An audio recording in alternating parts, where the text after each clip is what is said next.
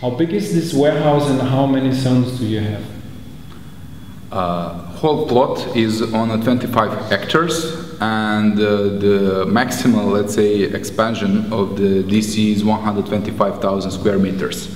Currently, we have finished the first phase, which is around 80,000 square meters. Usable storage space is over 72,000 square meters. And if we, let's say, recalculated that on the pallet places, which is the major, let's say, storage unit for us, it's around 83,000, capacity is around 83,000 pallet places. And what are the different temperature zones? Yes, we have different temperature zones. Also here, the major part is ambiental part of the warehouse, but also the rest of the DC has different temperature zones, starting with the fruit and veg part with around 10% degrees. Then we have a cold chilled part for the perishable goods. It's around 2 to 4, 4 to 6 degrees. Also chambers for the fresh meat, 0 to 2 degrees, and also 2 chambers for the frozen part of -20, -25%. What are the highlights of this construction, especially considering sustainability? Yeah, well, of course, major focus for us was the logistics design, and that this building should be primary in focus for the logistics operations, but also construction-wise, because we started that in 2013 and 14 to consider. I mean, we wanted to see what is the world's benchmark for the construction-wise. So we included, let's say, good walls and box within a box walls, which could bring us the highest energy efficiency and not to lose too much energy. Also, what is important that we use almost 4 megawatts of capacity for the cooling and heating system here. So around 1 megawatt we are recuperating this energy again to the system, which is also energy efficient. This huge building also used a lot of lights, so LED lights, moving sensors, and everything, you know, from that part is also implemented in order to reduce, you know, the let's say useless of electricity.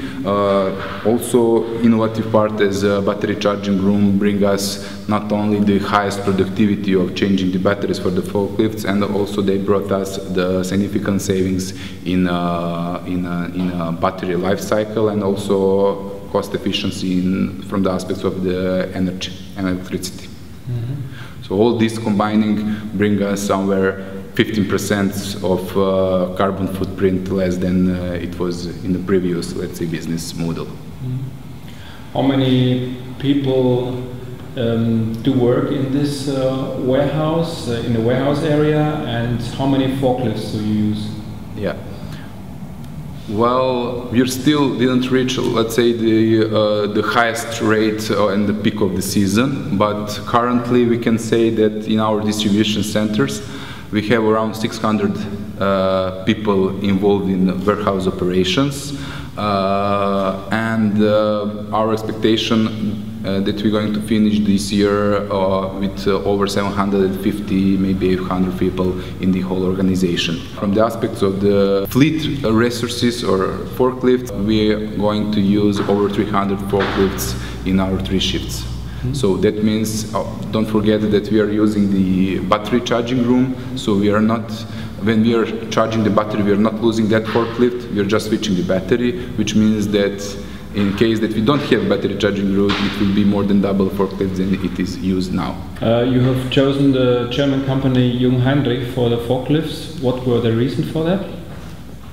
Well, competition was tough. Of course, for any company, it's not, you know, this number of forklifts are very interesting. So we organized the tender. There was the major suppliers and producers for this kind of equipment worldwide.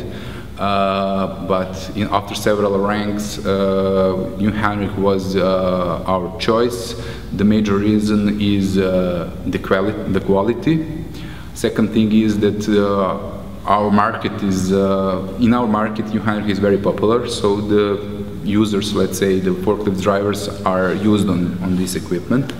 and quality is approved. Also, what is important for us is after-sales service. They have really good support here in Serbia. So we also make collaboration with the Heinrich and their service provider. So together in our facility, we have in whole 3 shifts their 24-hour support as full service contract. So, you know, if you consider all this and you consider the quality of equipment and of course commercial parts, you know, the new Heinrich was the best choice for us. Mm-hmm. Would you call this warehouse state-of-the-art in the southeastern European area? Well, definitely, yes. I mean, okay, the logistics industry in Serbia and this, let's say, region is not, of course, on the level of Germany and Western countries. But if we see the benchmark, what is the benchmark and what is the reality in the southeast region, I can say that definitely this kind of facility and whole supply chain network which we developed as a new model with the center of this new DC is definitely something which we can say that is state of the art, not only for the Serbian market, also for the, let's say, whole this area. But as you can see, and during our tour, that we are really can put next to the all other let's say our partners and colleagues in the West countries also. So what we are expecting is that definitely there is a space for further growth of even cost efficiency and even service level. But of course, for that part, it is necessary that suppliers who are, let's say, running in our country are capable also to increase their service level. By increasing their service level, we will be capable to increase our service level and to satisfy, let's say, as finally in the chain, our consumer, right? After almost 1 year in operation, what are your major results in KPIs? Yes, well, after, let's say, almost 10 years of full running these operations in new DC, we can say that first findings for us are that we increase our productivity, and it's higher than our previous. Of course, the job is not done. There is a lot of things that has to be done more, but according to our parameters, current parameters, we are expecting to go over expected KPIs and probably under the, let's say, best-in-class cost efficiency in supply chain in Serbia. Okay, thank you very much. Thank you.